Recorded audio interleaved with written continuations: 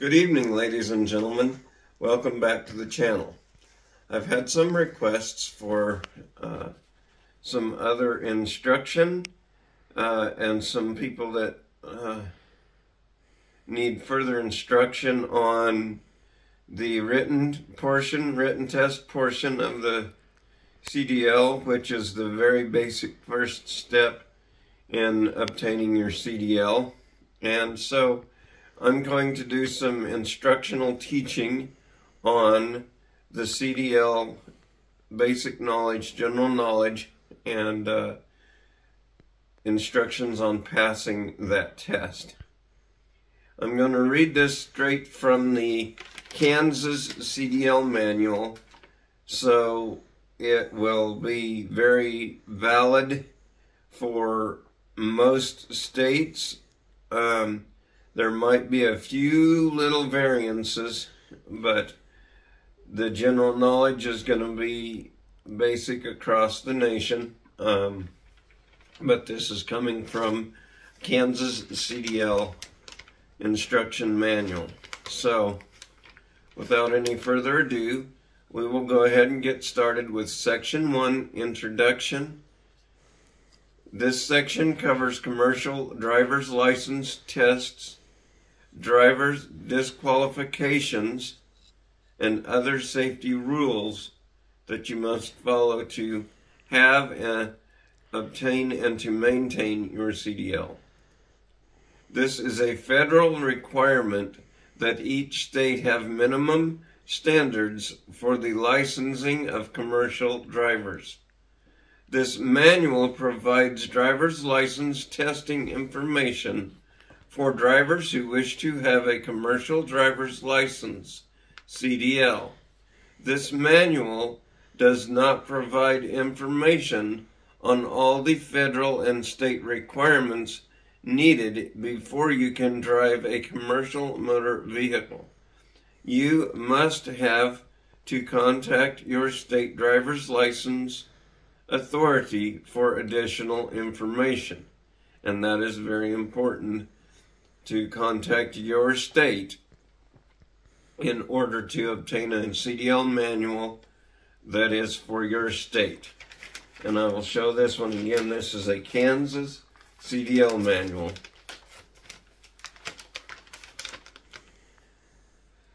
You must have a CDL to operate any single vehicle with a gross vehicle rating weight of 26,001 pounds or more. A combination vehicle with a gross combination weight rating of 26,001 pounds or more if the trailer vehicle gross weight of a 10,001 pounds or more, a vehicle designated to transport 16 or more passengers, including the driver. Any size vehicle with which requires hazardous materials placards or is carrying material listed as a select agent or toxin in 42 CFR Part 73 federal regulations through the Department of Homeland Security require a background check and fingerprinting for a hazardous materials endorsement. Contact your local Department of Driver's License for more information concerning this. Your state may have additional definitions of commercial motor vehicles. To get a CDL, you must pass General Knowledge Skills Test. This manual will help you pass the test.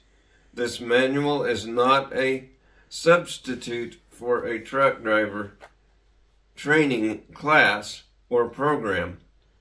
Formal training is the most reliable way to learn the many special skills vehicle required for safely driving a large commercial vehicle and becoming a professional driver in the trucking industry. And that is what my school is focused on, is that portion. But again, I'm going to focus a little bit on this to help help people out to obtain that CDL general knowledge test and pass it. So we will move on to the commercial driver's license test, part 1, for your knowledge test. You will have to take one or more knowledge tests depending on what class of license or what endorsement you need.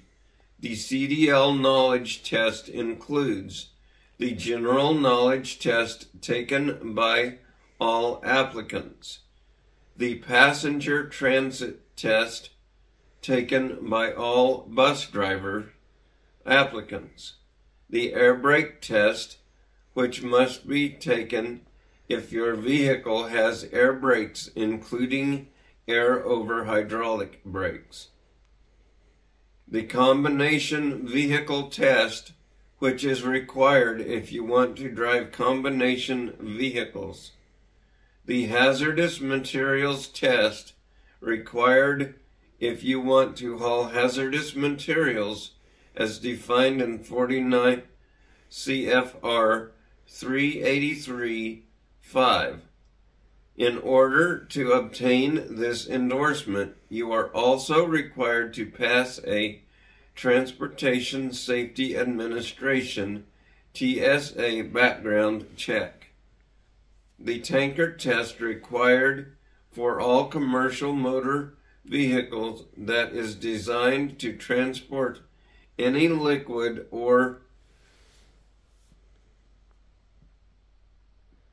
other materials within a tank or tanks having an individual rated capacity of more than 119 gallons and all aggregate capacity of 1,000 gallons or more that is either permanently or temporarily attached to the vehicle or the chassis.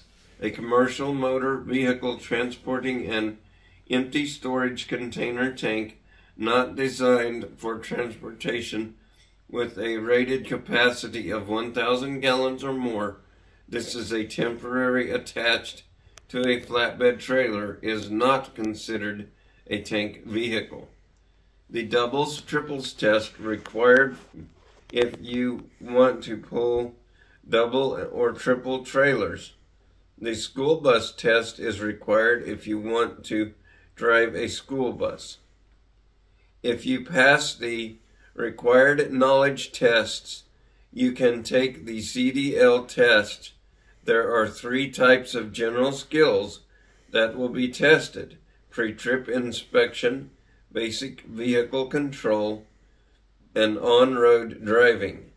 You must take these tests in the type of vehicles for which you wish to be licensed.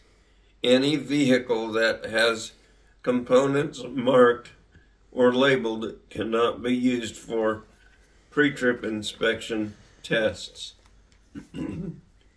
Pre-trip vehicle inspection.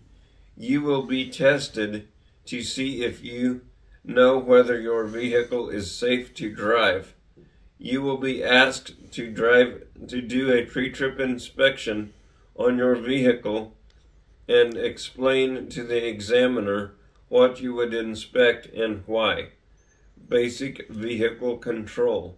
You will be tested on your skill to control the vehicle. You will be asked to move your vehicle forward, backward, and turn it within a defined area. These areas may be marked with traffic cones, barriers, lines, or something similar. The examiner will tell you how each control test is to be done. On-road test. You will be tested on your skills to safely drive your vehicle in a variety of traffic situations. These situations may include left and right turns, intersections, railroad crossings, curves, up and down grades, single or multiple lane roads, streets or highways. The examiner will tell you where to drive. So, that concludes the Section 1 portion of your general knowledge test.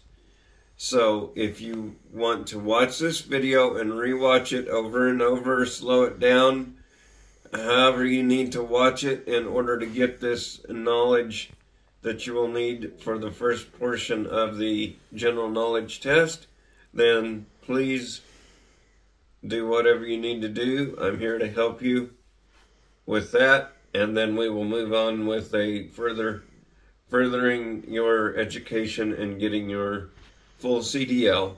But this will get your general knowledge test passed, which will get you an IP permit to drive a commercial vehicle with a licensed commercial driver, such as myself. So, don't forget to like, subscribe, and share. Thank you for watching. Bye now.